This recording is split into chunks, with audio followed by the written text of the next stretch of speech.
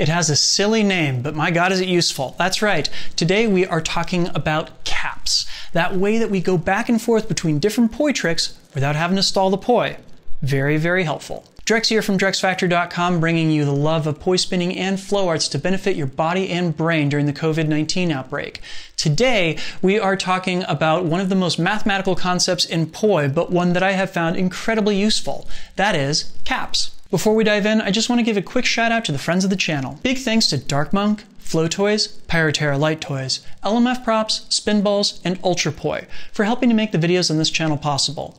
You can learn more about all these awesome companies and the work that they're doing to support flow artists like yourself by checking out the links that I've got down in the description of this video. So real talk.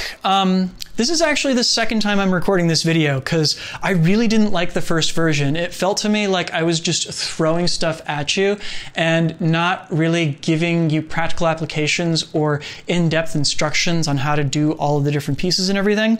So this is going to be a less ambitious version of this video, but hopefully it will be a more useful one. So with all that said, let's talk about caps. Continuous assembly patterns. So we actually get the name caps from a French poi spinner by the name of Damien Boibovier.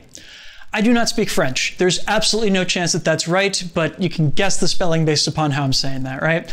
Anyway, so Damien was watching a video of another poi spinner by the name of Yuta Imamura, and he noticed Yuta doing these two patterns, this one and this one right here, and realized that they had some things in common. Namely, both of them involve going back and forth between extension and antispin in such a way that the hand just seemed to be moving back and forth along a circle, right? Now, this kind of triggered an aha moment for him. So think about it this way. When we spin the poi, what was really happening here is that we are having the poi move back and forth along two different axes. And I can show you what I mean here. If I turn around here, just so you can see the profile of the poi, you can also see that it seems to be just moving back and forth along the x-axis here, right? And by the same token, if I have it move on a horizontal plane, it looks like it's just going back and forth across an x-axis. We call this tendency of objects that are going back and forth along different axes periodicity, right? Now, what he noticed about what was going on in a cap was that the hand was exhibiting periodicity instead of the poi. The poi was doing it too, but the hand was basically going straight back and forth along a segment of a circle. You can see this more obviously from the side here, where it looks like the hand is just going back and forth along that half of the circle, right? Now, this opened up an entire world of possibilities because you realized that you could change whichever poi pattern the hand was performing depending upon the direction that the hand was moving along this segment. So let me translate that real quick. Basically, when I am spinning the poi clockwise here, I can move my hand around in a circle either clockwise, in which case I get inspin or extension patterns out of it, or I can move my hand counterclockwise, in which case I get anti-spin patterns out of it, right? But here's the thing, whether my hand is moving clockwise or counterclockwise, I can keep the poi spinning the entire time. In this way, I can switch back and forth between these different types of poi patterns relatively easily. So Damien, seeing this, coined an entire category of poi tricks that he called continuous assembly patterns, or caps for short. There are a lot of people out there in the poi world that have come up with some very creative assumptions of what the acronym CAP actually stands for, but I'm here telling you that it's continuous assembly patterns, and I will link to Damien's original post down in the description so you can go see it for yourself. But yeah, it's continuous assembly pattern, which granted is a mouthful, but I'm also glad that we shortened that down to caps. Okay, so now that I have given you a whole bunch of theory, how about we actually do some cap spinning and see what applications this opens up for us, yeah? So first and foremost, I'm going to teach you how to do a basic, what they call C cap. That is going back and forth with the hand moving along a segment that looks like the letter C. Now, it's going to be helpful to bring back some of the stuff that we were learning way back in our lesson on anti-spin flowers, and specifically how how to do trichetras. I will go ahead and link to that down in the description, but I will also briefly catch you up on some of the techniques involved. So basically with the poi spinning clockwise, I want you to bring your hand over to your left-hand side, and you're going to drop the poi head down your center line, and it's going to drag your hand behind it.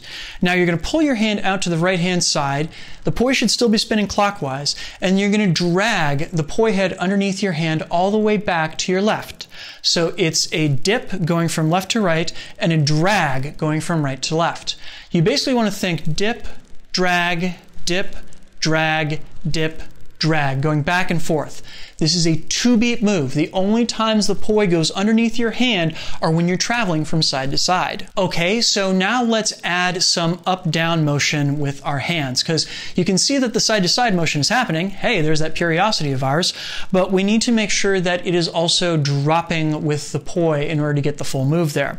So I want you to experiment with, as the poi drops, your hand drops, and as the poi drags, your hand drags. Down and around, we dip and drag, dip and drag, dip and drag, yeah? So it's not uncommon as people are working on this that they will have their hand go straight back and forth either on the dip or on the drag and have their hand go down otherwise. Really think that your job is to get your hand down past your hips each time, going both ways, dipping, dragging, yeah? Cool, so you're gonna feel yourself going back and forth between doing an anti-spin pedal going one way and an extension the other way. I want you to play around with this a little bit. I want you to take that spot over on your right-hand side where you switch into an extension, and I want you to take the extension all the way around, thinking big circle around to your left, and then drop it back into that cap. Again, I want you to think big extension all the way around, and on your left side, drop it back down into a cap, yeah? This will start to teach you how you can go back and forth between these different driving styles as your hand switches direction. And you know, you can do as many of these in between as you want. I highly recommend that you take this slow. If you try and speed your way through it, it's more likely that the poi is going to hit you.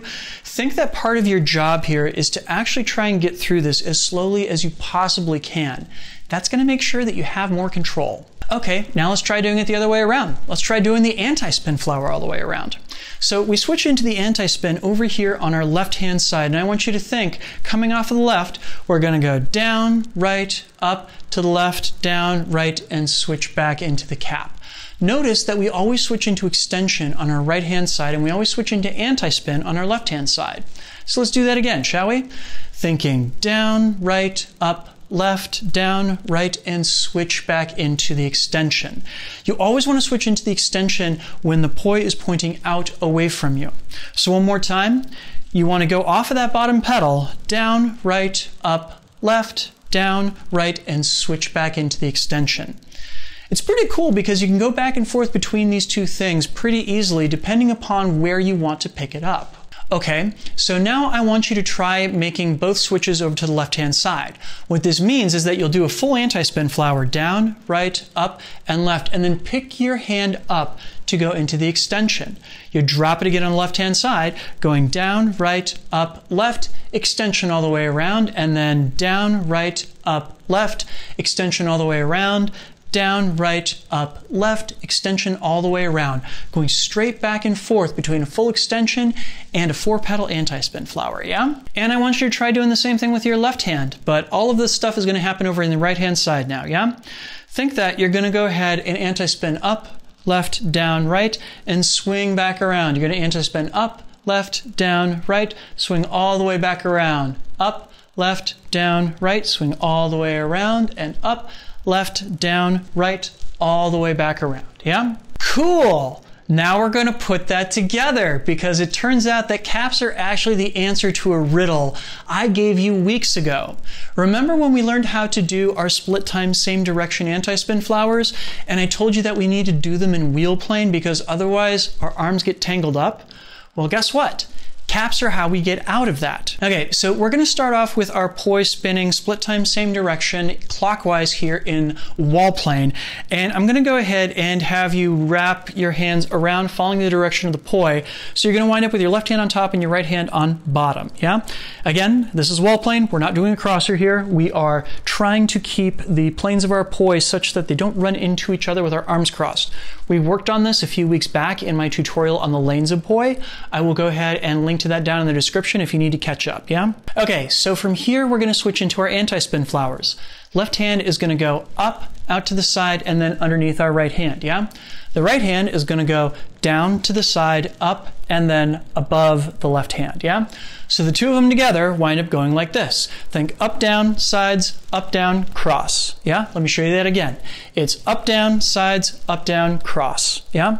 Now, from here, we're back in that lanes of Poi, excuse me. And we're gonna go ahead and you can hang out here for a couple beats and then do an extension all the way around to wrap your arms again with your right hand on bottom and your left hand on top. So we're back to anti-spin and it'll be up, down, side, up, down, crossed. We unwrap and we do up, down, side, up, down, cross. Again, we unwrap and we do up, down, side, up, down, cross, yeah? If you need to break this down more, you can always think of it as like, okay, we're gonna pop out to the side, hang out for a couple beats, pop, and get our arms crossed, yeah? So as we usually do, we can hang out in each spot for 3 beats. Think that with the left hand on top, we're gonna do 3, 2, 1, pop them out and open, 3, 2, 1, pop them out and close, 3, 2, 1, and we come all the way back home. 3, 2, 1, pop them out and open, 3, 2, 1, pop them out and close, 3, 2, 1, bring them all the way back around. And then work our way down to 2s. 1, 2, we pop them out, 1, 2, we pop them out, 1, 2, we go back around. 1, 2, we pop them out, 1, 2, we pop them back in. 1, 2, back around, yeah? And then you try and just go down to 1s. 1, 1, and guess what?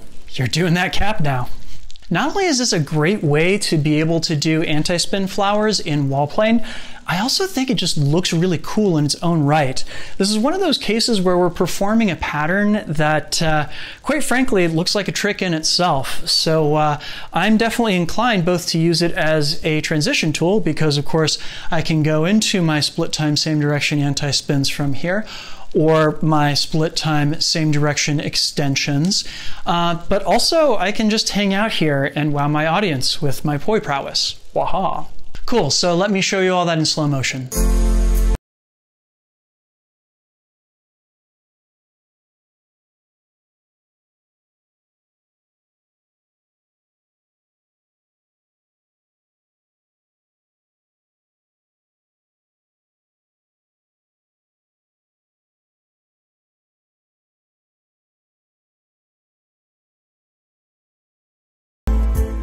Awesome. So you will notice that we covered this one specific usage for a cap because it dovetails with some stuff that we've already been doing. And we didn't do the cap that is famous from the Utah video. And that was kind of deliberate because that cap takes a little bit more involved work, but it's a topic I'm really happy to take a look at later on down the road if you all want to learn that pattern. Let me know down in the comments, is this a good entry-level cap, or would you rather learn the one that everybody knows and loves? Pretty please show me your caps. Go ahead and record video and post it to Instagram and Facebook. I'm DrexFactor on Instagram and I'm DrexFactorPoi on Facebook. Please tag me so I can see your hard work. Please make sure to like, share, subscribe, and comment because it helps other people find these videos. Plus which, it tells me what topics I've chosen that people are actually out there digging and everything. So it means a lot to me, and I would love to see more of it out there. And of course, if you are enjoying this project, if you are enjoying seeing me posting a new tutorial every weekday of the COVID-19 quarantine, consider signing up to support this project over on Patreon, like all of these nice folks did. Patreon has been an absolute godsend for me in navigating the outbreak because God only knows when it started up, we were all really scared to see what happened next. And I certainly didn't know, being in a creative profession and everything, whether there was going to to be a place for me in the world to come. And I have been so happy not only to be able to keep on doing this work, but also to be able to inspire so many other people across the world. And it is my Patreon subscribers that have helped do that. So if you have the means to help out with that project, and I totally understand if you don't, but if you do, please consider signing up to support me at patreon.com/DrexFactorPoi. You can get early access to all of my content, as well as a say in what topics I tackle in the future. Plus which I will post some behind the scenes and extra stuff there on occasion too. So go check that out. Please and thank you. All right, so tomorrow's Friday, and you know what that means. It means that we have another combo coming your way. I can't wait to drop that one on you, so please be back here tomorrow morning for it. I'll see you then. Peace.